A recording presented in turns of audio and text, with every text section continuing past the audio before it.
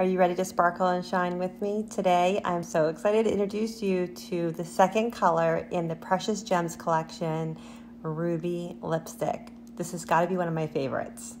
The first step is to apply your Mary Kay Time-Wise Age Fighting Lip Primer. This is really important because it keeps your lipstick in place, especially when wearing bold colors.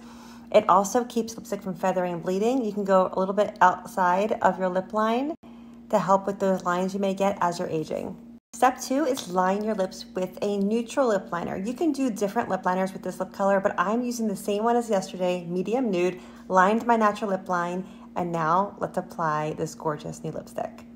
Okay, here you go. I love this lipstick. Look at this gorgeous, it's just called Ruby Sparkle Lipstick. It is so pretty, and it looks like it's super sparkly on, but it's not. Let me show you how gorgeous this is. And there's nothing. It's just this gorgeous smooth. It feels amazing, and it's such a beautiful fall and holiday color. Here you go with irresistible sparkle. I love this lipstick. Look at how gorgeous this is.